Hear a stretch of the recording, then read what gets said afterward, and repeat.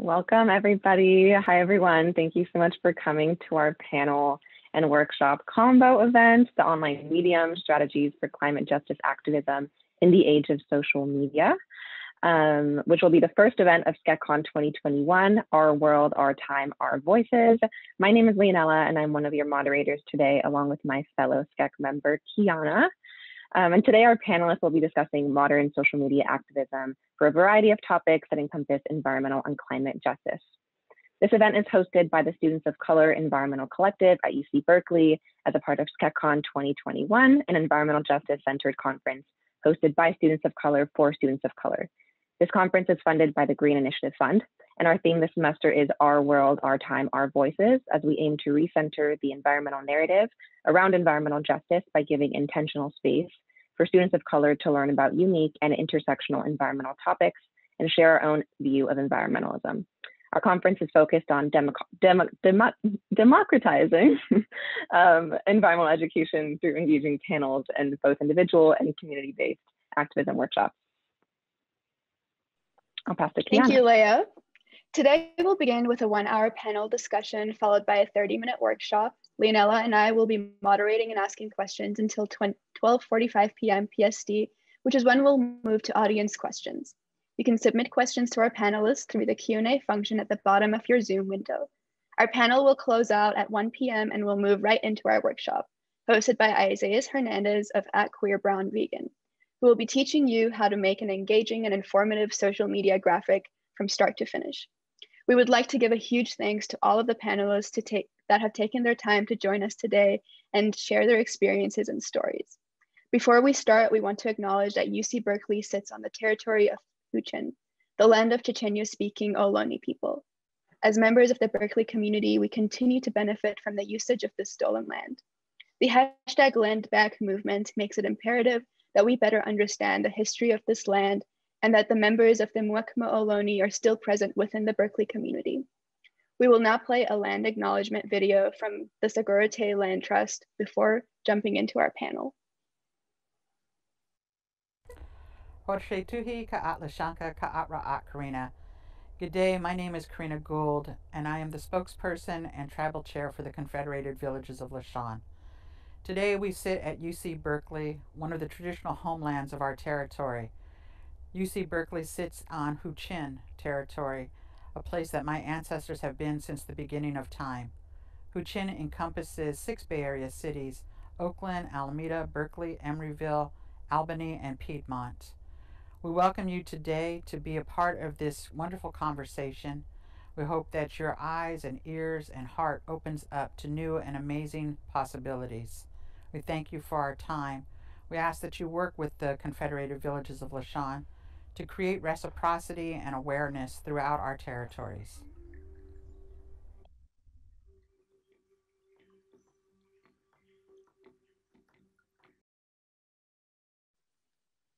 Thank you so much to the Sagorote Land Trust for that video. Now to introduce the panelists. Diandra Marizet is a conscious curator, community builder, writer, and founding member of Intersectional Environmentalist. Diandra uses her work to elevate intersectional sustainability through the lens of social media and culture. With a background in fashion and community building, Diandra uses her studies to unpack the importance of eco-feminism and cultural preservation. Now, Diandra spearheads business and resource development for Intersectional Environmentalist. Our next panelist is Aditi Mayer. She's a sustainable fashion blogger behind addimay.com, photojournalist, labor rights activist, and frequent speaker on topics of social and environmental justice. Her work looks at fashion and culture through a lens of intersectionality and decolonization. She also serves on the Council of Intersectional Environmentalists and will be spending 2022 as a National Geographic Digital Storytelling Fellow, spending 1 year documenting the social and environmental impacts of India's fashion supply chain. Hi, Celine. Celine Semaan is a Lebanese-Canadian designer, advocate, writer, and founder of Slow Factory Foundation. She works at the intersections of human rights and environmental justice. Sorry, I lost my place. Environmental justice is on the Council of Progressive International, became a Director's Fellow of MIT Media Lab in 2016, and served on the board of directors of AIGA New York. a nonprofit designer organization. We are really excited to have you here with us today. Let's start by getting to know a little bit about you.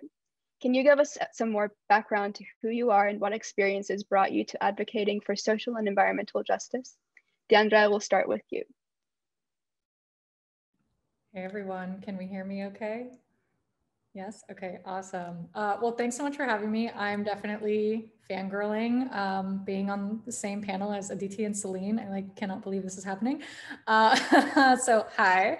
I would say as far as starting my journey and kind of what brought me to environmentalism was heavily through social media, which was really cool.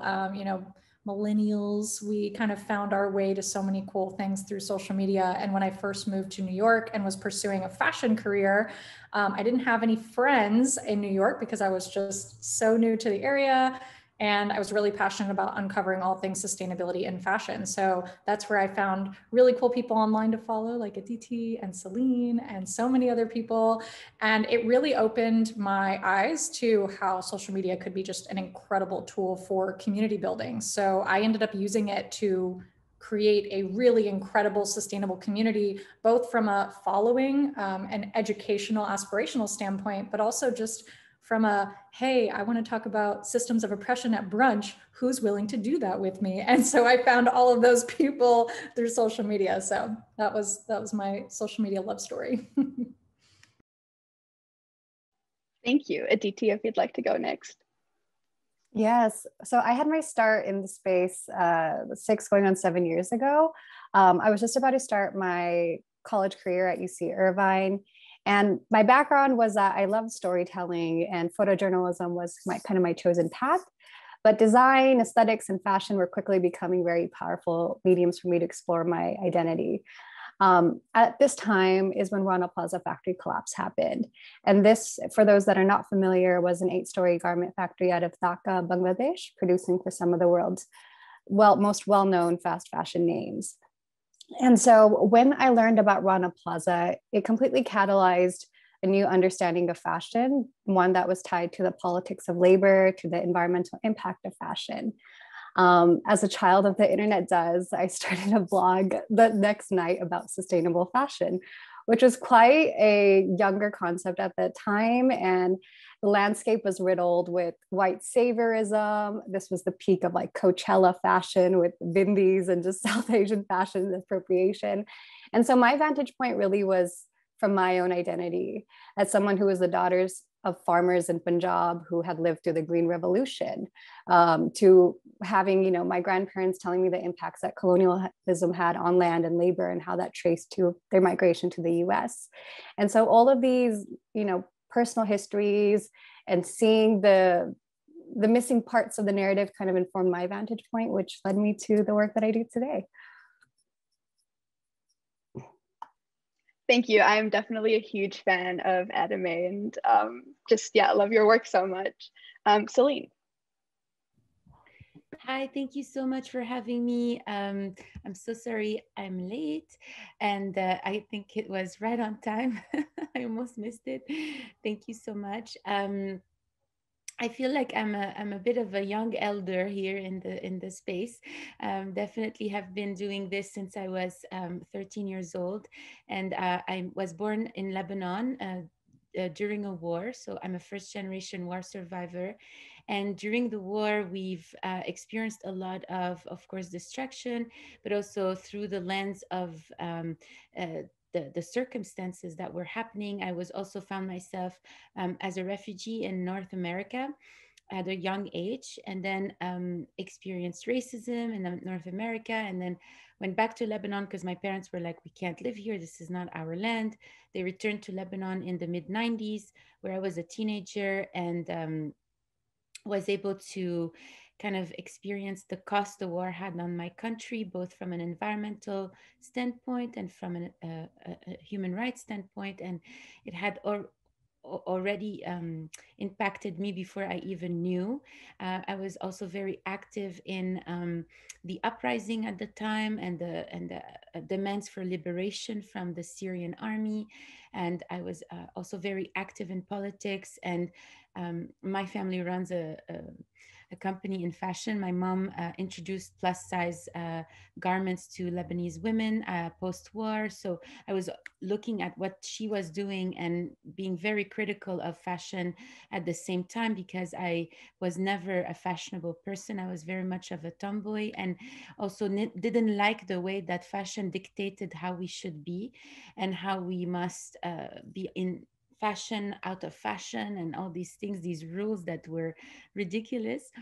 And so I started writing a lot about the relationship between, you know, sustainability and colonialism from that vantage point, from one that looked at how fast fashion had destroyed local economies in Lebanon, and from the point of view of a global South person, not necessarily related to the supply chain, but just like from the observation of how fast fashion had impacted culture, had impacted our relationship to the land, our relationship to the self. And I started talking a lot about fashion and activism, fashion and politics, and had started a book in the works of fashion and politics, which is now still in the works in research phase, but also looking at the relationship between the supply chain and the relationship between that and of colonialism, and made the conclusion that colonialism is not a thing of the past. It's an economic reality. It's related to how things are still shaped up in the way that how a global brands can still be benefiting from colonialism and employing at very low cost people from all over the global South, particularly in Southeast Asia, and also tracing what happens to the donations when the global North is done with their trends. Where do they go? And again, I met so many people along the way in this journey, particularly the Or is Present, which is a non-for-profit that works in Ghana in with this you know, this second market, as we call it, which is the market of waste, which is the waste that comes from the global North.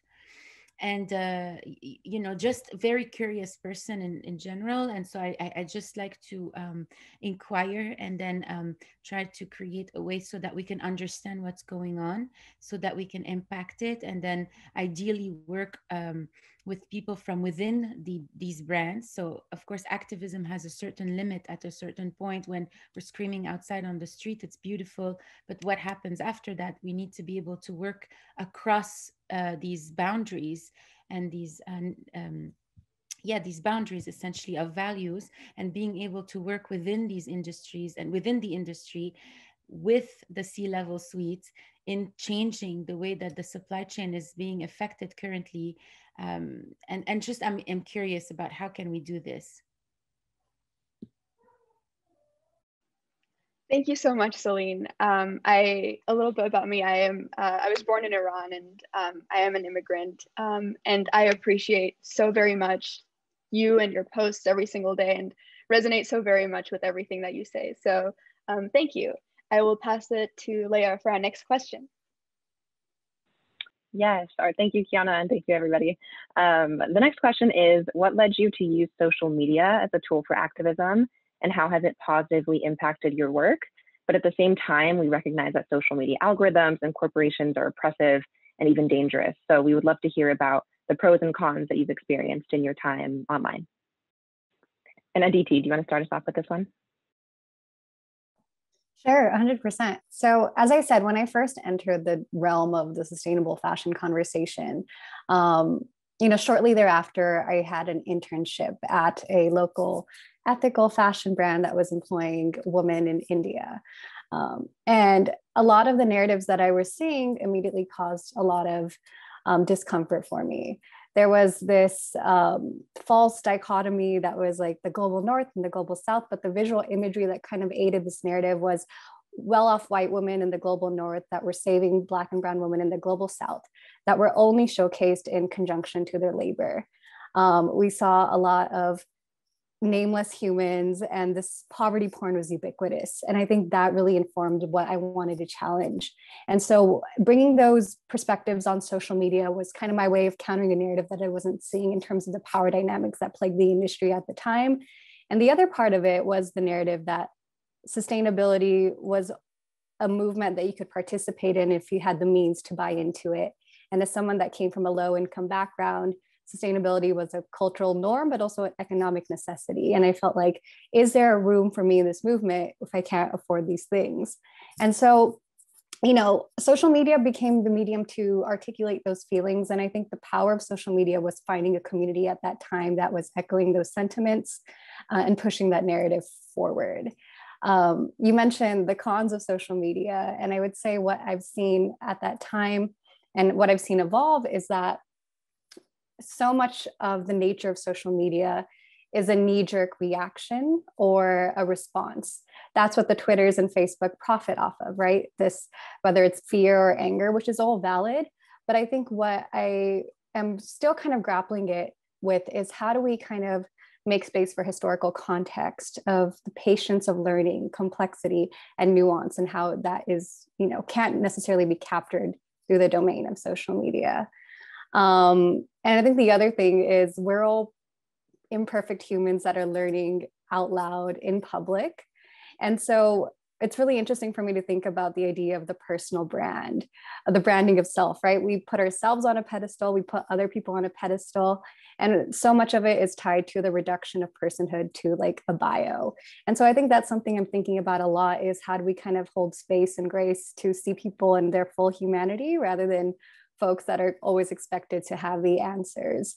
So those are just some initial thoughts of how it's been a very powerful space of building community, but I also think it's Mimi is a really powerful creator who recently posted something along the lines of social media flattens the spirit. And I think that's something really to unpack, and how do we have space for nuance and mental health and authentic community building when it's reduced to pixels on the screen. Yeah, thank you, Aditi, for starting to unpack that nuance for us. I'm wondering if Celine would like to talk a bit about her experiences next, especially because as somebody who's a huge fan of your own personal accounts and So Factory, I know you've talked a bit about being shadow banned as well on social media. And I think that's a huge con of it as well. So would love to hear about your experiences, Celine. For sure. So I consider myself web native, which means like from the early 1990s, listening to the modem, being like tuned into your phone, your telephone, and ting ting ting ting, like that era is very much where I come from. And so being online has always been a very big liberation for me, especially from Beirut. And I then kind of learned how to design just by working. And so it was the early ages of information architecture, user experience design, web design. So the early 2000s where my career started. And very soon I became part of Creative Commons, which is, are you guys familiar with Creative Commons? Creative Commons.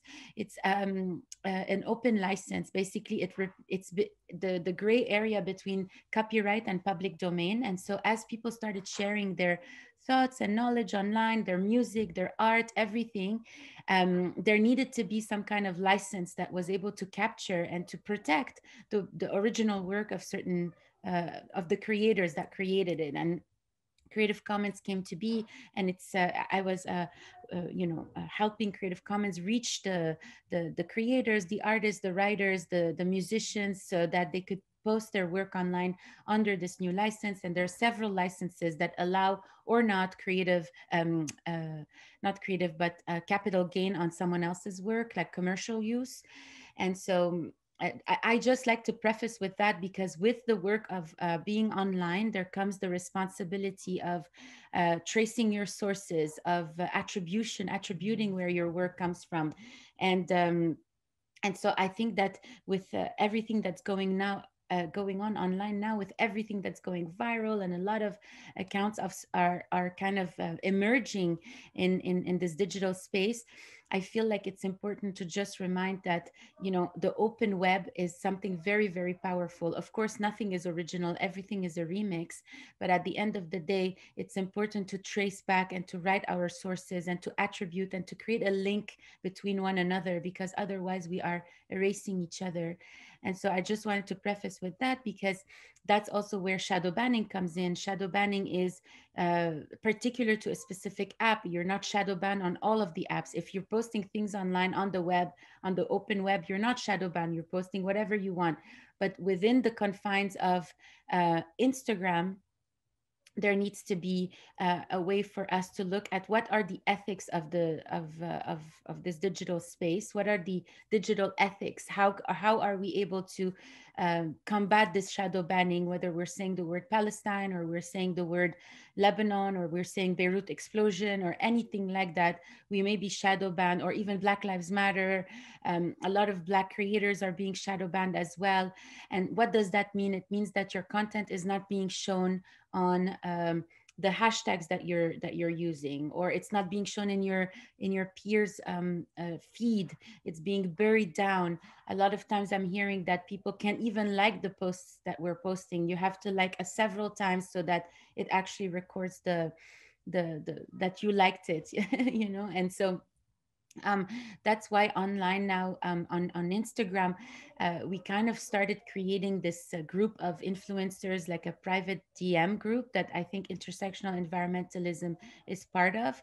And that started with the need that a bunch of us, Impact, Slow Factory, You Should Care About, Feminist, a bunch of us came together and were like, oh my gosh, our posts are not being seen by anyone, despite the fact that some of us have millions of followers. What's going on?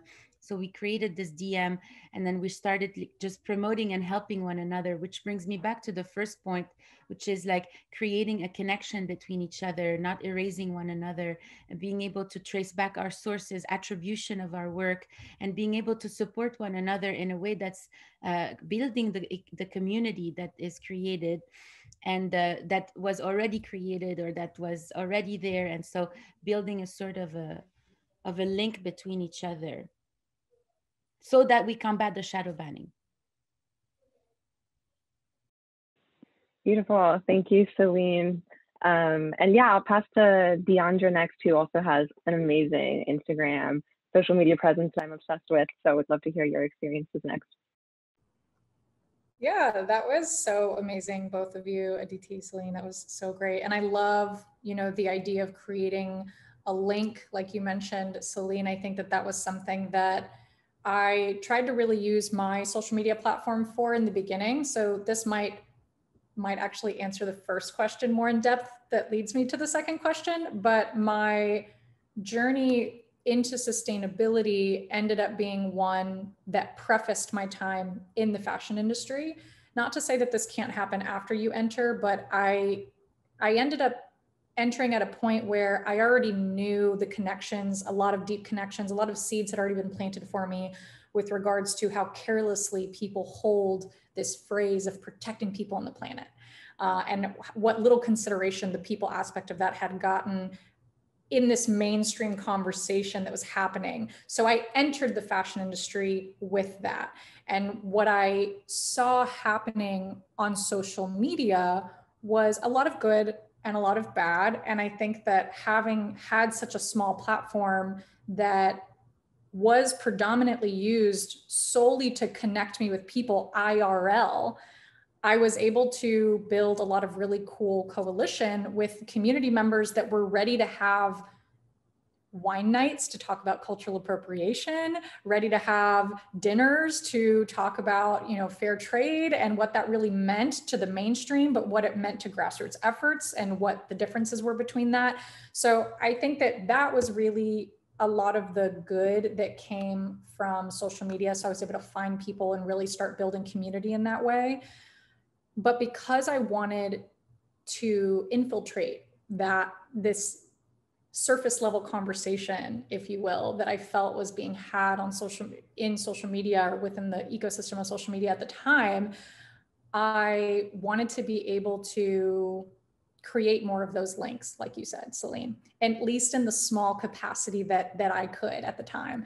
And so I started creating these digital downloads. I started a blog that was essentially, not doing anything astronomical that anyone else hadn't already been doing. I just called them digital downloads because it sounded cool. And I was like, all right. And I just honed in on some topics that I was particularly passionate about, which is, I think, where anyone should start, right? Hone in on a couple topics that you're particularly passionate about. I just curated resources that I felt went beyond the infographic, resources that I felt did a good job of connecting people and the planet. What does it mean to, additionally, what does it mean to nudge someone who has only been exposed to a more planet-friendly narrative than a true people on the planet holistic narrative. What does it mean to curate information that validates what they already know and encourages them to take it a step further? So I started creating these digital downloads around just a few topics. And that, I think, helped to position me in a place where, okay, I'm able to have this relationship that I have with social media that I can appreciate. I appreciate the good that can come from the learning by way of scrolling. I think that there's this nature of social media today, and there's obviously a sense of urgency that we can have around certain issues.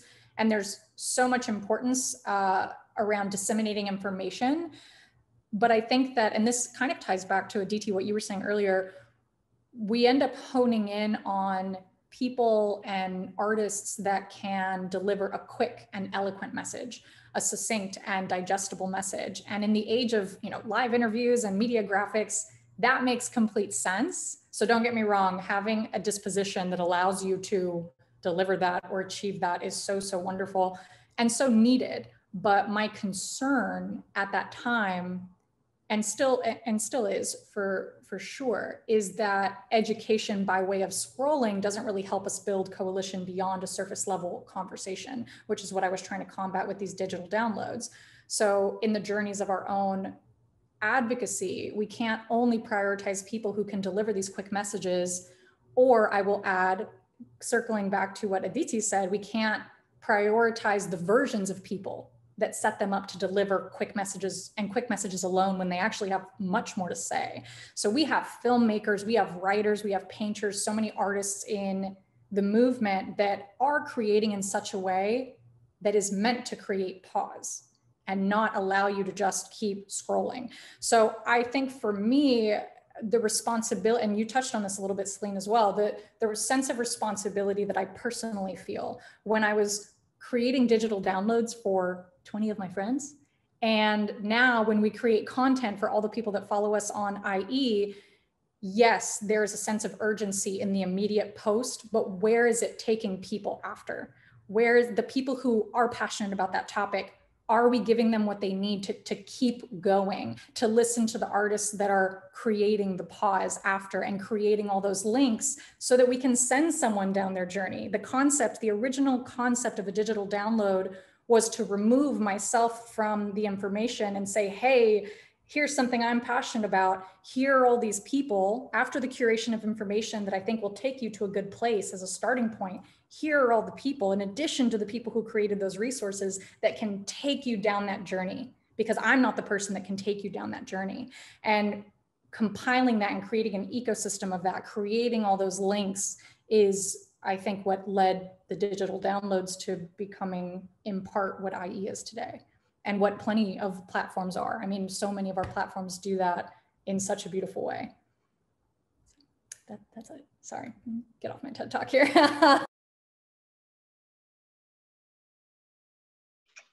That gave me goosebumps. Thank you.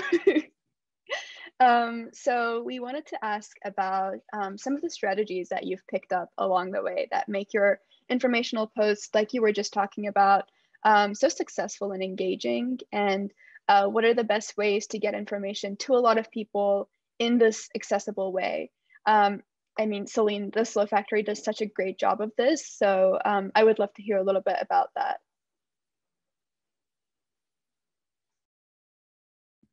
Sorry, I was trying to unmute myself.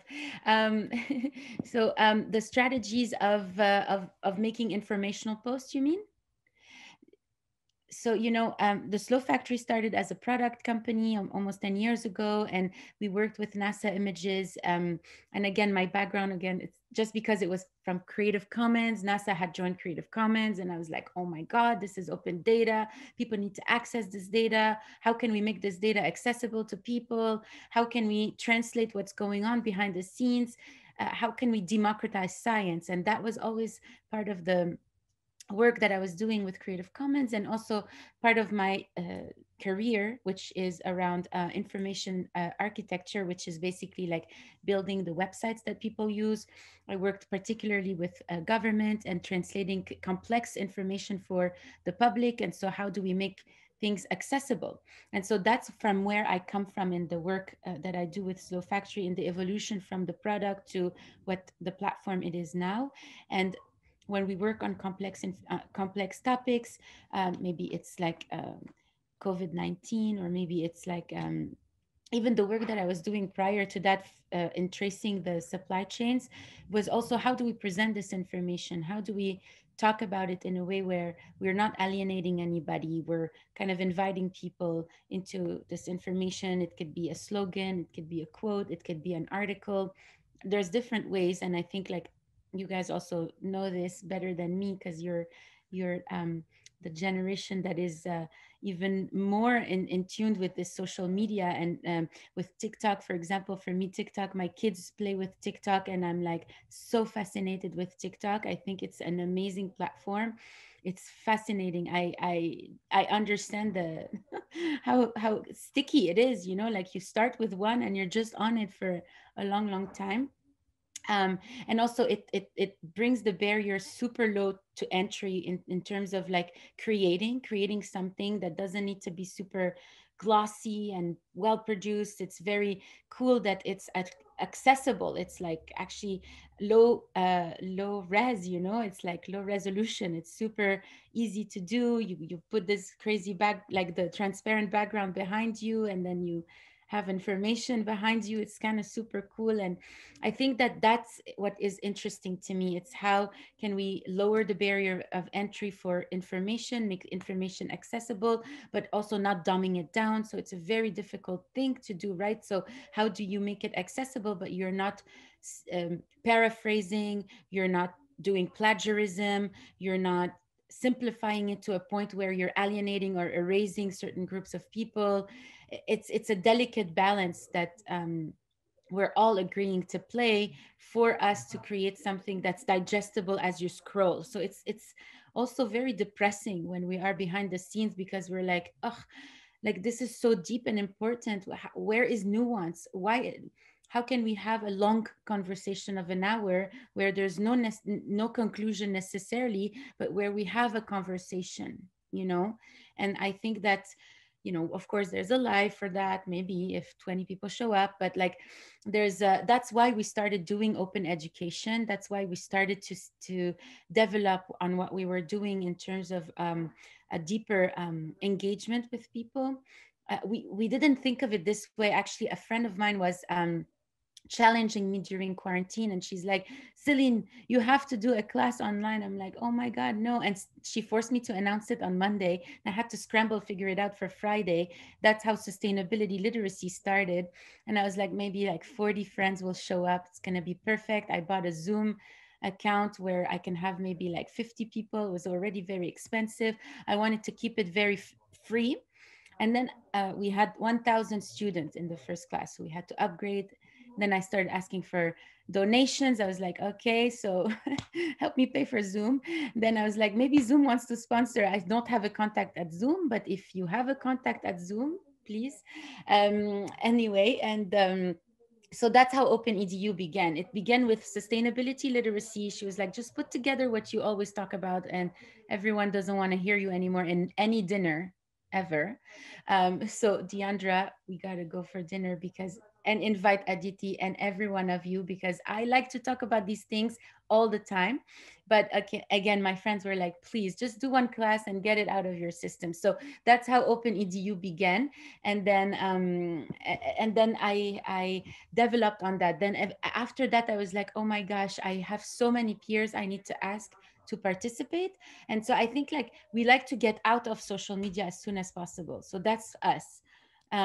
Social media is like 1/10 of what we do. We don't do social media daily. We don't even have a big team to do social media. We're literally 3 people behind the scenes, and including myself, my team, Yasmin and Colin. And now we have Truman, Sarah, Raiden, of course, but no one is full-time on social media. Like social media is an hour a week where we're like, what do we do? And then of course my team works on it and it's several hours, but of building those posts, but it's not like we don't do that full time. I wish we had a bigger team. We need your tips. No, we do work. Yani, for example, today we posted a post about fast fashion that took our team maybe like 10 hours to build this week. But we have other projects. So this post was cool, but like we do one like this a week. This is what I'm trying to say. I wish we had a bigger team, but this comes down to funding. And we are guerrilla funded. I have to be transparent. We are a non-for-profit, super guerrilla funded, funded by the public monthly and funded by brands that we managed to convince that they will have no branded post on our grid, and we will not talk about their products, and we will not sell for them. And some of them accept, but it's very, very rare. Anyway, I'll leave it to others. Thank you so much. It's incredible to know that, you know, what goes behind making those posts, because they're so good and so informational. And Diandra, I know we make a lot of similar posts at IE, and we also think a lot about those nuances and how do we make sure that all of that information is captured within those. So I would love to hear about what you think about this question as well. Yeah, absolutely. I mean, so many great points made. And I think that for me, even in the early days of my digital download blog, I think that where I found a lot of frustration with the scroll, in addition to obviously it kind of staying at this very surface level place, was that a lot of people were, and not to say that this is a bad thing. I don't think this is a bad thing to do. I just wanted something additional. I saw a lot of people curating captions or posts with information that lacked some type of point of view. I think it's okay to say 10 ways to, right? Like those are helpful, right? That they're helpful. I love those. I'm here for them.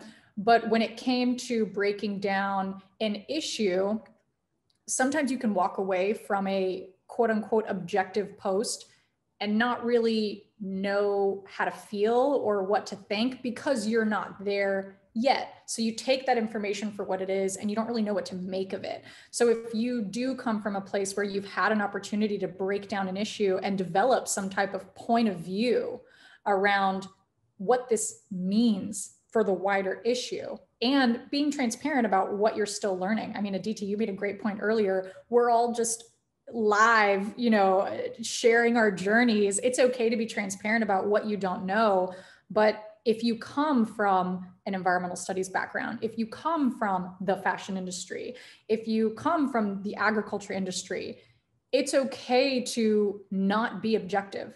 I think that some people hold this virtue in being objective. And I think that it's a little late in the game for that. Like people's lives are on the line. So I think that it's important in some instances to help people get to where they need to go from a social media standpoint. This was kind of that tip that I started developing along the way for myself was, okay, maybe my point of view isn't astronomical, but it's one step beyond the objective. And that's going to help somebody get one step further along with me. And I think that that's an important way to start your journey. And it's a way to constantly help yourself continue to grow as well, because you're only going to you're going to challenge yourself to develop a point of view, but then you'll invite others to challenge your point of view. And that's where you start to grow and build community.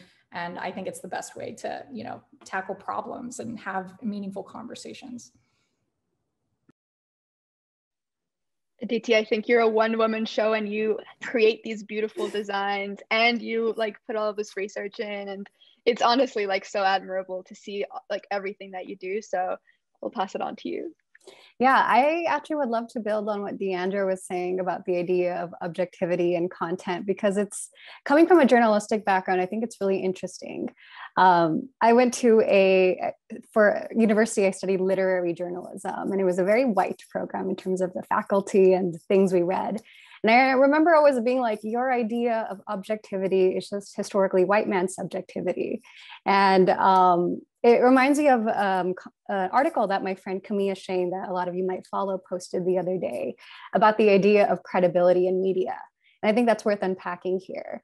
You know, we focus so much on objectivity and neutrality, but I think that those are domains and terms that were largely created to undermine a lot of communities whose lived experience and stakes were tied to these issues.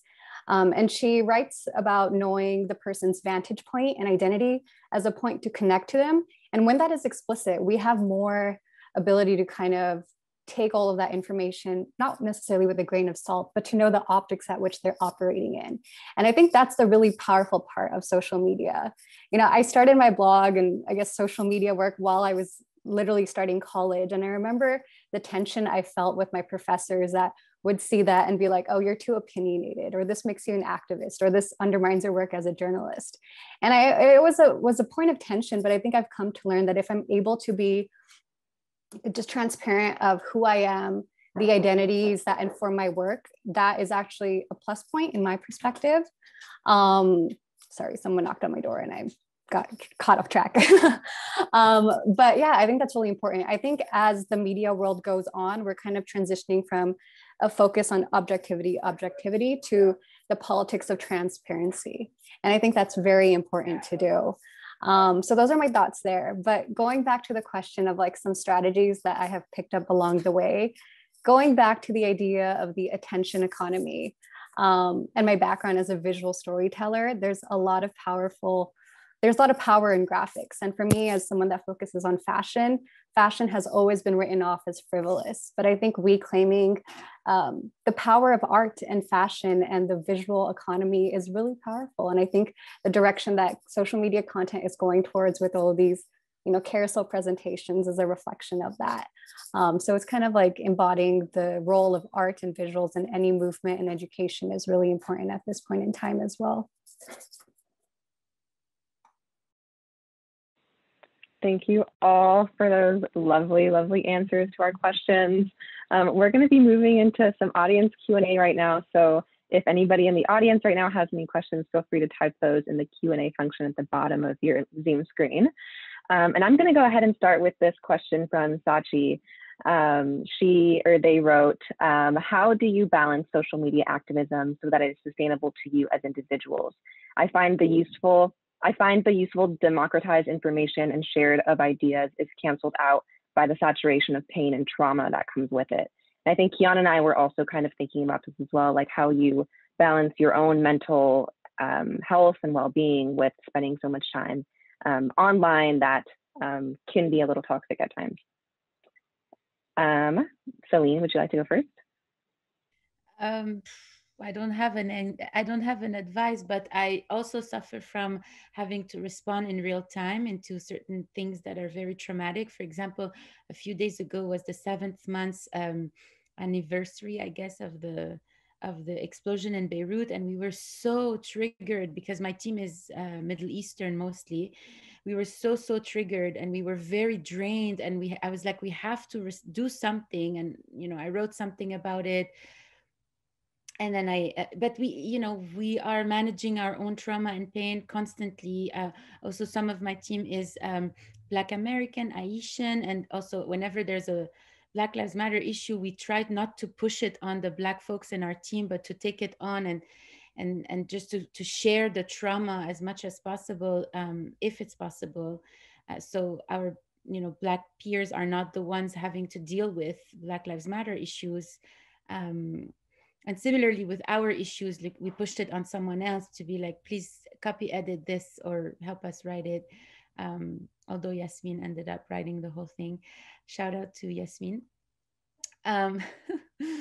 Anyway, so how do we do it? Of course, like we can't respond to everything that's going on because the world is going through a major crisis on so many layers, and it's impossible to just be like shouting out things. I was that person, like 10 years ago on even more than 10 years ago, maybe as soon as I joined Facebook, which I reluctantly did, I was like the one sharing all the petitions and saying the world is falling apart and this and that. No one liked me, and no one engaged. And so it's always a balance between like, what do we say that enhances the connection between the issue and the, like, is it building empathy or is it building fear? Okay, how are we engaging? And I quickly learned that what I was doing was building fear. Like I was just building fear. I was like the fear agent in people's feeds. And then I started building from that point on, which helped me engage in Slow Factory in the early ages when I started working with Gaza and refugees, refugee camps in Lebanon, refugee camps in Palestine, working with non-for-profits on the ground. How am I going to engage? And also I started working very early on with against trauma porn, just because this was how I was being portrayed, as like a person from a war zone. But also I understood very quickly that this was like white saviorism, and how people were starting to capitalize on certain countries. And again, we experienced that during the blast in Lebanon on August 4th, where a lot of non-for-profits, international non-for-profits that don't even care about us, started to post an image of the explosion, and then they had ads on that was an ad, the image of the explosion. And it's so triggering because it's just like so much violence, and they were getting millions of donations where we struggled to get 100,000 to support the peers that we knew. Anyway, so finding balance, understanding who you're donating to is important, and being able to identify trauma porn, you know, even in the fashion industry, even in any human rights industry, there are ethics that we need to understand before we engage in like calling ourselves, an activist. So for example, after 2016, there was a rise in activism across the board. Okay, everybody was an activist, which is cool. But then before 2016, it was not good to be an activist, just FYI. And then after 2016, it's good to be an activist. And so everyone was like posting left and right things that eventually they ended up taking down or being apologetic about it and things like that. So it's interesting. I'm just interested in the ethics around it. I'm curious about what is effective, what's leading to an actual change.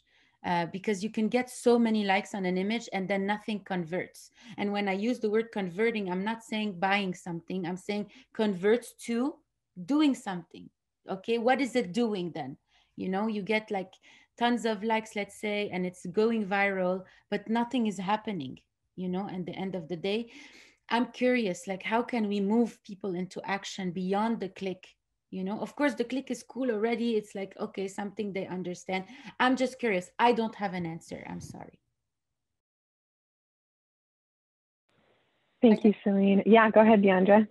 Yeah, piggyback off of that, because I think that that's definitely like, that is one slice that is so worth considering. And I think that on a more personal note, I think when you're kind of trying to navigate this idea of protecting your own energy throughout the whole process, which Celine, you opened up with so beautifully, you know, that there definitely are a lot of dark places one can take oneself in this work and in the study of it. And I think that for me, I go back to the idea of responsibility. And I think that you have to define that for yourself and not let other people define it for you. So, you know, if you are someone with a huge platform per se, and that is subjective to whoever considers you one with a large platform, but you might get a lot of comments from people saying, you have a responsibility to blah, blah, blah, blah. And also, why is it always white women that comment that? I don't understand. But anyways, but it's not about the responsibility that you have from the public's eye. You have a responsibility to your own potential, because at the end of the day, there is no rule that says we have to be the greatest activists within our own community. We do it because we out here protecting our community, because that is the potential of us and our community, not because a white woman hopped in my comment section and said, I have like 14,000 followers or something like that. I'm like, get out of here. So I have a responsibility to my own potential. And if I feel called to the responsibility of finessing a digital download, then I'm going to fulfill that and continue to grow in that way. I also feel called to take time for myself, because that is fulfilling my potential. So eradicating the notion that sitting on your couch to read a book is lazy, or, you know, removing yourself from the work.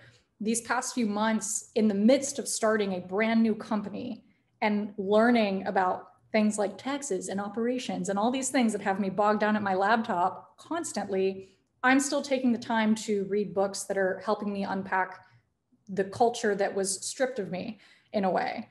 And that doesn't feel immediately related, but it is that's the responsibility I have to my own potential, even if it's leisurely. So I would say just really defining responsibility and what it means to you and your potential, and not what it means to white women in your comment section.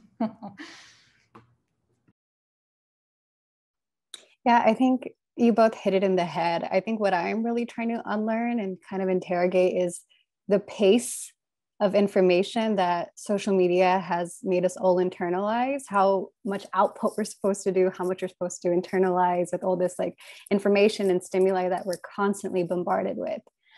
As far as the question on mental health and social media, I don't think I have an answer either.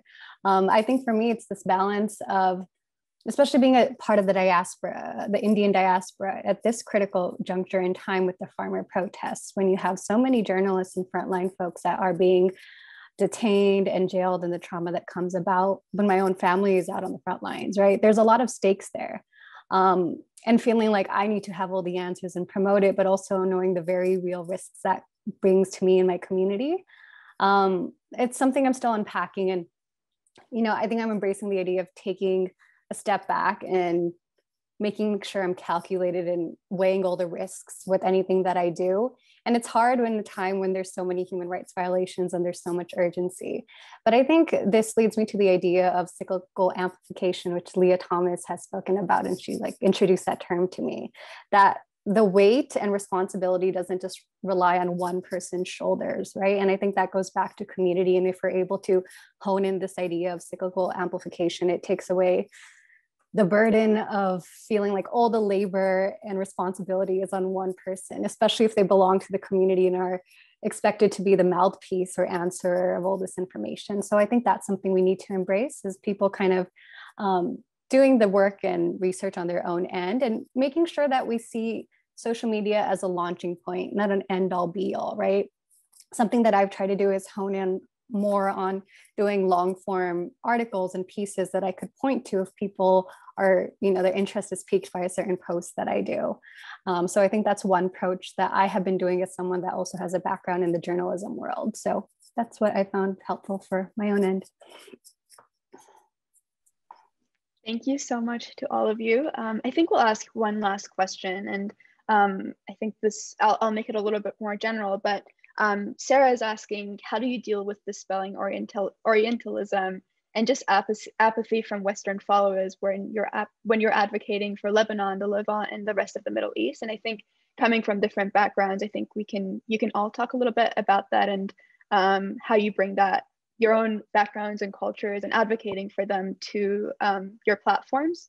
And it's in the Q&A box if you would like to read a little bit more of it. And Celine, I guess we'll start with you, if you've had a chance to read it. Oh, I'm trying to find it.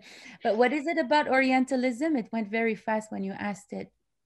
Let me put it in the chat for you. Yeah, thank you so much. I know there's not that many questions, but I can't find it. It's by Sarah Name. Oh, Sarah Name. Piggybacking off of Jana's comment, how do you deal with dispelling Orientalism and just apathy from Western followers when you're advocating for Lebanon? You know what, I want to say that this week I was on the phone with Sarah Al-Afi, and we were talking about, she's an incredible figure that I would recommend everyone to follow. I'm going to write her name, Sarah Al-Afi. And she is a commentator on the situation in Lebanon, and she talks in English, French, and Arabic, like all Lebanese people do mostly. And she mainly talks in English because she's trying to reach the expats and also people who don't understand what's going on in Lebanon to be able to understand. And her and I had a call this week, and I was telling her that just carving up a space in the American media to shine the light on Lebanon has been very difficult for me. Because I am not a visible minority. I am not, first, my name is Celine. I talk about that in the work that I do around colonialism and why that is. And also, I'm a Christian Arab, and I talk also about that, and the vast majority, like the vastness of diversity of religion. There's 14 different religions in Lebanon that people don't know about, for example. And just to respond to Sarah Name, is that Orientalism, first of all, is a great book. You should read it by Edward Said. But the idea of trying to be a caricature of your identity to fit in the American media is something that I don't want to do. And I don't want to be in a box, and I don't want to have to wear traditional clothes that is so hard to find because of, again, colonialism and the cultural erasure that we're going through, to be able to fit in a way that America can understand me, or to change my name to Alia, or to whatever that is. I want to be understood in my complexity, in the way that I come in. And I want to talk about Lebanon and the Arab identity and the non-Arab identity that I also have, because I don't know if I'm Arab, actually. Big debate in Lebanon, Palestine, and Syria. We can discuss. No one agrees. We don't know. It's a very difficult topic, and that's what I'm interested in researching. But it's very complex, and complexity in America has very little space, and contradiction in America has even a smaller space, because America likes something that's, who are you? What are you? Yeah, quickly tell me. You are Muslim, you are brown, you are black, you are indigenous. Okay, I can understand you. I'm going to put you in this BIPOC category, and you are going to go, and if I have a campaign, you can be the Arab, you can be the Indian. Diandra, I don't know what your heritage is, but you can be that. And it's about that. It's about United Colors of Benetton, and representing very quickly, but it's very shallow and it's very optic based. And I had to play some of that game, okay? And to get a space to talk about what I want to talk about. But it was very difficult, even in the beginning of my career with Slow Factor. I remember meeting a journalist in Al Jazeera, and he was like, Celine, you're so difficult to talk about because your name is Celine, you're not a real Arab. It's hard for me to position you. Do you even identify as Arab? And I was like, oh my God, Ahmed, like, are you fucking serious? Like, just put me on Al Jazeera so I can talk about what I'm doing. But it was so hard. Even he couldn't find a way for me.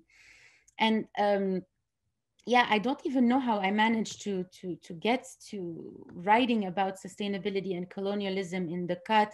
That was the first step. And then I spoke against Marine Serre very publicly about the usage of the Islamic symbol as her logo, which I think is ridiculous. And again, I'm not Muslim, but I come from a land that Islam is my culture, I can claim, okay? Because we are a minority over there, and there's a majority Muslim, and I have a tremendous respect for Islam. So that's where it came from, the conversation on using the crescent as a logo, and etc. Sorry about that. We are going into another topic, but that's Orientalism for you. That's what I don't want to represent. And again, there's so much complexity in our culture that has not yet been exposed to the American public. And I want to talk about that. And I want to talk also about born and raised in America, first generation, versus what people called me fresh off the boat, which I take with pride. And I don't want to change my accent. And I will be fresh off the boat. And then I want to talk about that as well, because adopting American values at all costs and thinking American values will be imposed onto everyone else in the world, that's also colonialism. And that does not work like this. Even when we talk about race, even when we talk about fashion and colonialism, all those things. So I want to talk about complexity, and I want to embrace contradiction. And that's where I come from. Wow. Like I said, we have an essay due on this tomorrow, so I'm just like taking notes. Thank you, Celine. Didi and Aditi, I don't know if you'd like to touch on this quickly.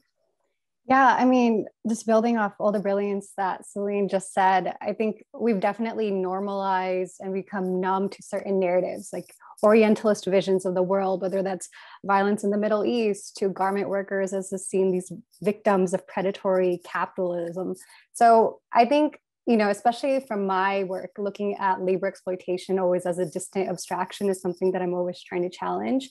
And I think that goes back to why we need to embrace education that unpacks the histories and structures that set the conditions for these very simplistic notions of the world to exist, right? So something I've been thinking a lot about is, again, garment workers in Bangladesh, like, oh, that's where sweatshops exist.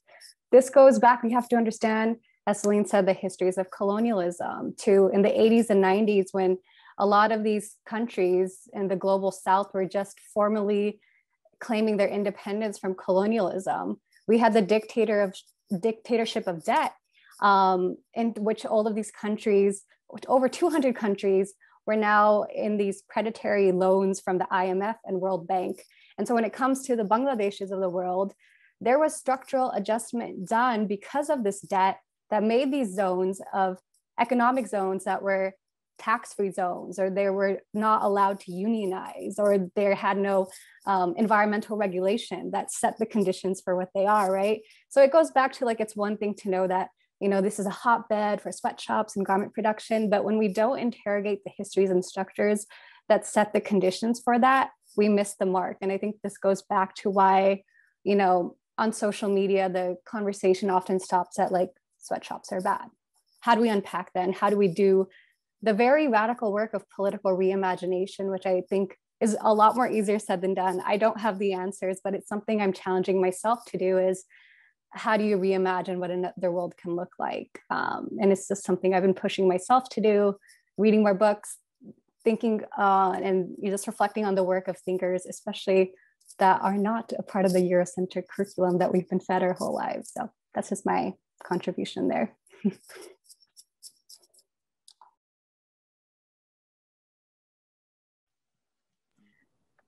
Go for it, Didi. Quickly add to that. I mean, honestly, I want to just echo all that was said between Aditi and Celine just now.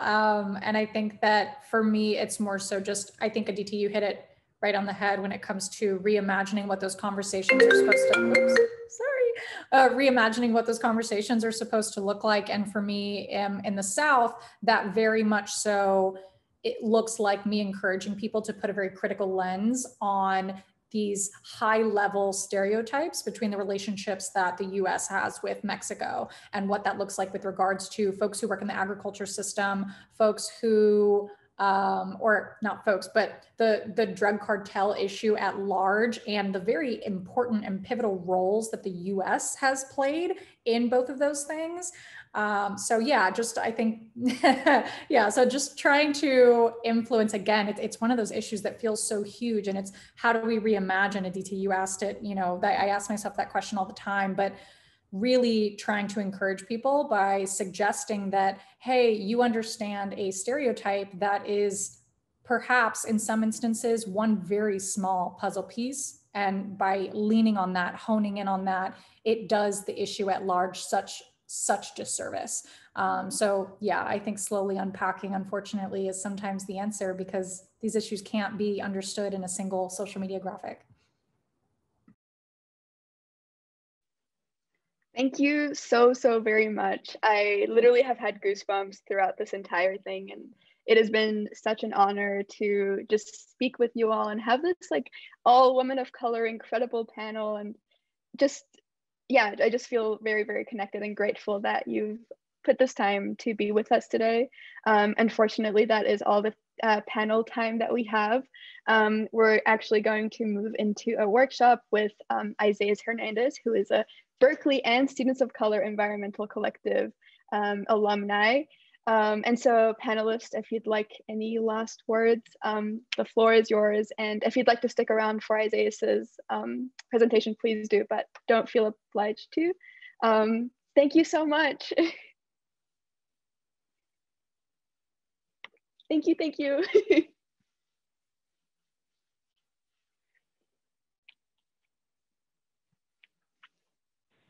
All right, thank you so much, everybody.